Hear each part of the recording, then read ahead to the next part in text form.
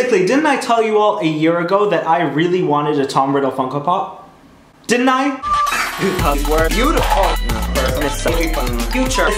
Forever. My regular niffler. Hello beautiful people, how's it going? I'm back with another video, and today I'm going to be unboxing the new Target exclusive Harry Potter Funko Pops from the 5th wave of the Harry Potter Funko Pop line. Let's just get over introductions. You guys know how excited I am over this. Funko announced last month that the new wave of Harry Potter Pops has arrived, and they were correct. And of course, with every wave you get a couple of exclusives set to a specific store that some of us have to buy online for double the price. But of course we do willingly because we love and cherish Harry Potter. If you guys haven't already noticed, this wave is Chamber of Secrets themed, so we get a lot of characters from Herbology, Gilderoy Lockhart, Nearly Headless Nick, and Tom Riddle and the Basilisk. The Harry Potter community has been waiting for a Tom Riddle pop ever since the Chamber of Secrets came out. Back in 2002, when people didn't even know what Funko was, people were all like, hey, if we ever were to get bobbleheads, we would clearly want a Tom Riddle bobblehead. And 16 years later, we finally got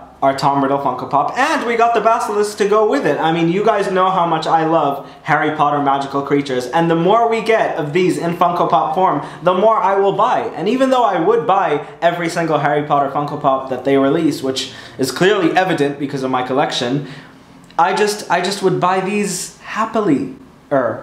Happier.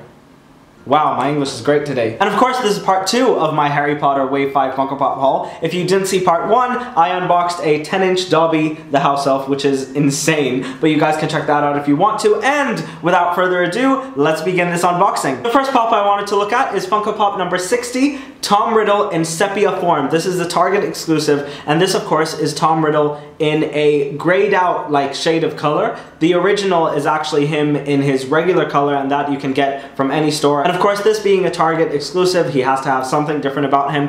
Personally, since the regular and the exclusive are both under the same number, I prefer to get this one, and I will not be getting the regular Tom Riddle because I do feel like Tom Riddle is a ghost, and so he should look a bit different to the other Hogwarts students in the collection. Otherwise, it would just look weird. But of course, that's your decision, and you can get both if you'd like, but I'm trying a little bit to just stay normal and sane, but okay. Because you guys all know how hard it is to collect every single Harry Potter Funko Pop.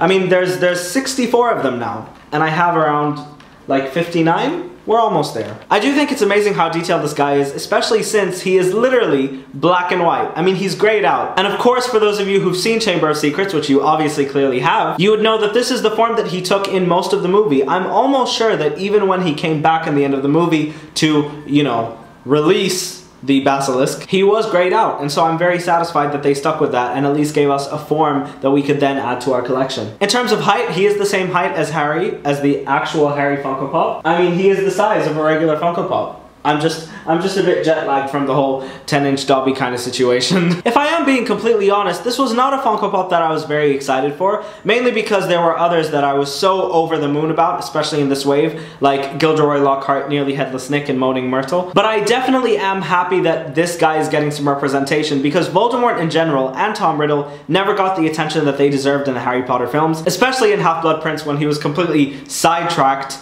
so we could focus on the relationship between Harry and Ginny, because that's important. And Funko, being the geniuses they are, wanted to give us the correct representation that we deserved, and so this is Tom Riddle in sepia form. I would say I do prefer this over the regular. If I were you, I would probably get this, even though it might cost you like an extra $10. But I do prefer this, and if I did have to pick one, I would have to go for this one. Also, I really love how his hair is very distinguishable. I think that's a detail that I really wanted to point out. And a good thing about this pop is that he goes hand in hand with the Target 6-inch exclusive of the Basilisk. Look at this guy. The only other 6-inch pop that we've gotten from the Harry Potter wave is Hagrid, and that's because Hagrid is a giant. And so they are sticking with life-size formats that would fit in the Funko scale. But this guy is shocking. I mean, he looks big, even for the box. And so I'm really excited to open this guy up and see how he looks like. And of course, on the back here, you get a closer look of the new Funko Pops that we're gonna be getting and that I will be making videos on very soon. All right, let's do this. Oh, okay, no, this guy is really big.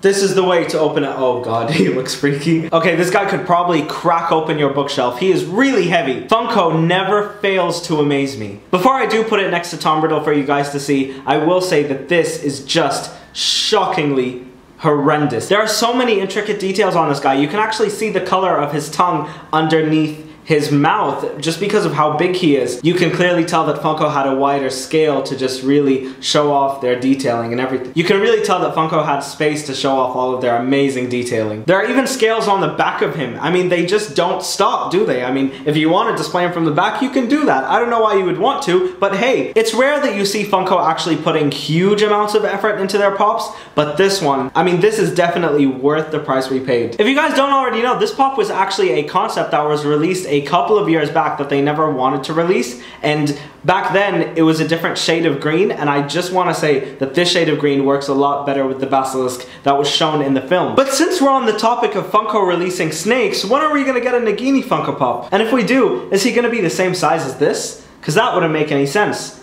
In fact, Nagini should have to be really, really small when you think about it. And I don't know if that would look good. It's very complicated. I think it's really interesting that Funko decided to give him golden eyes to represent the eyes that obviously paralyze you once you look at them. What's great about Funko Harry Potter is that you feel that they're actually made by real fans who understand the content. Like I said with the Tom Riddle pop, there was a necessity to get him. And side by side, these pops recreate one of the most traumatizing scenes I've ever seen in my whole childhood. And I know I say this with most of the Harry Potter Funko Pops that I unbox, but I honestly will tell you the truth. I love these new pops, and they might be, maybe some of my favorites, but we don't know yet. They have to grow on me, they have to be in my display for a while for me to really understand and appreciate the beauty that is Tom Riddle and the Basilisk from Harry Potter and the Chamber of Secrets. Wow. And of course, if you guys would like to help me decide where to display these Funko Pops, you can just go and check out my bookshelf tour that I did recently, and then comment where you think these guys could go, cause we're running out of space. And there you have it, guys. That was my video and unboxing of the new Target exclusives Harry Potter Funko Pops of Tom Riddle and the Basilisk. If you enjoyed this video, please leave me a like and a comment down below, and subscribe to my channel to see a lot more Harry Potter content, which includes the rest of the Wave 5 of Harry Potter Funko Pops, including the SDCC exclusives. So you should probably watch out for that. Bye, guys!